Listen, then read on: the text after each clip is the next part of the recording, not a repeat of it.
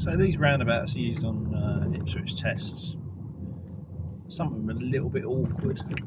So this one, yeah, not the best. So what I'm going to do, I'm just going to go round it. So you can see, basically, in order to go round this roundabout, so people often confuse the lanes here.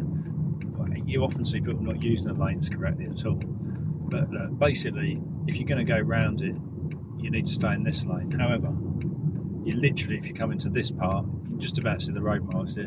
You've now got to continue round. So I can't exit on that junction, and I can't exit on the next junction if I'm in this lane. But as you can see, it's pretty straightforward. I just do a loop round. So if you get in the wrong lane, just go round again. I'm going to go back into this section, and then I'm going to come off on this exit. So if I'm coming off here, I need to make sure I don't go back into that other section and come round, and then that takes us down to the next roundabout.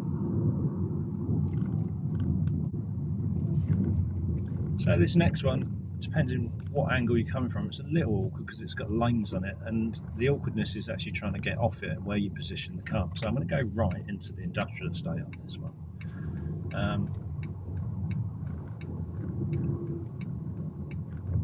And when you are going right, really, in order to get off, you need to position yourself across into the left lane. So the same when you're coming around in this direction. So as you come around here, you need to keep your right signal on, check it round to the left, make sure there's no one there, but you need to let the car run out into this lane over here, then swap to a left signal in order to bring it off.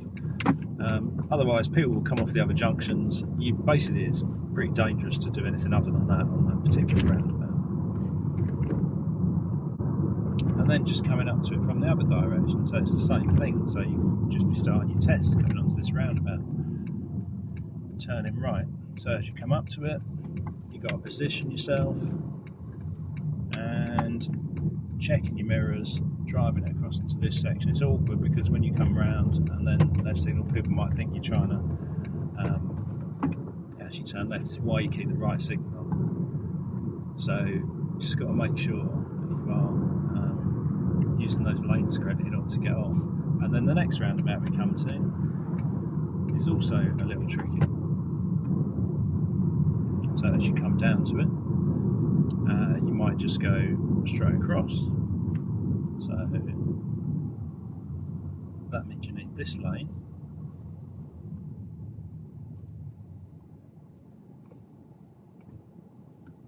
And interestingly there was a car coming around the roundabout with no signal. This car didn't move, although he has another big gap, then he still didn't move. So, lovely big gap now. So you go over to the left because that's where you should be, signal left. But then when I come onto this, I need to check my mirrors, put my right signal on, move to the right in order to turn right on this half roundabout. Then as I come, slow it down, swap to a left signal, show that I'm not going to go all the way around, and then bring myself back in. So, as I say, it's a little bit tricky, but pretty straightforward in terms of, just making sure you position yourself correctly. But you need to just practice these, make sure you're actually positioning the car correctly and reading the road. You should be able to drive these roundabouts anywhere in reality as long as you can read the road properly, but it is all about making sure you can see what's correct in front of you.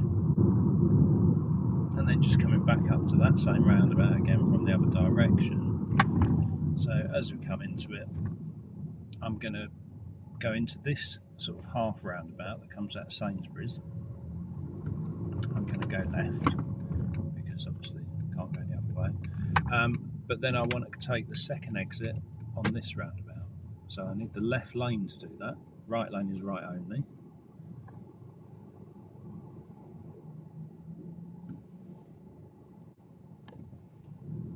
And I'm bringing it up. So left lane, no signal to go across.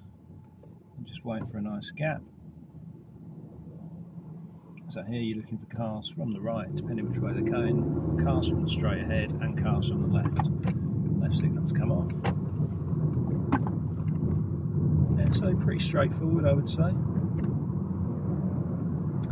And then I'm going to turn right on the next roundabout.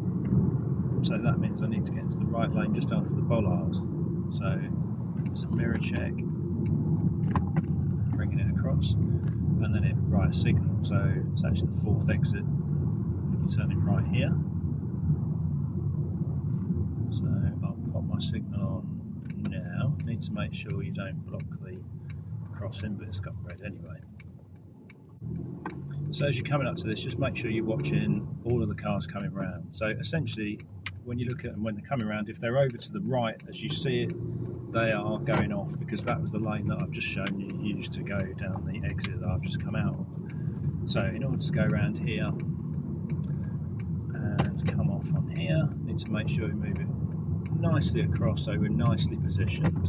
And then the next roundabout I'm going to go left.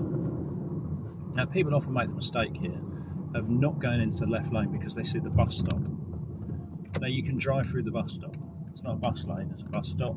It's fine. And then left signal obviously to go around to the left. So yeah, make sure you don't make the mistake of driving along in the right hand lane then trying to turn left because you think you can't drive through a bus stop. Now as we come up to this, I'm going to follow Felixstowe A14 on the signs. So you can see there's the third exit to the right. Generally you'd use the right lane, but here the next sign, which is hidden by the first one, tells you it's the left lane for the A14. So do the road markings, and so does the sign on the roundabout over there. So you're going to bring it up. Now you've got to be super careful here because people just use the wrong lane all the time. So I'm in the correct lane. Use the right signal if you need to, if it's beneficial. I'm just going to pop it up to make sure this Volvo doesn't pull out of me. And then we're going to come off here. The car next to me didn't try and cut across. They sort of look like they might want to. And then down to this roundabout. So remember, this is the 30 limit. So yeah, odd that you're following the left lane all the way round in order to get to the third exit. It's a bit of a strange one though. And then on this one, I'm actually just going to go round and back on myself. Again, so the left lane is going towards Felixstowe, the right lane towards Colchester. When you come around this next roundabout, it's fairly reasonably laid out. But basically, if you're going towards Colchester, you have to run wide here and not come into this bit. So I'm cutting into this bit, the van actually drove into it. But if you come into this bit, you need to go around the roundabout. I'm going to come back off towards the town centre. But if you cut into that section, you then cannot go towards the A12 because you're in the wrong lane. So you either go around the roundabout again or you come back down here. But you can't turn off to go towards the A12.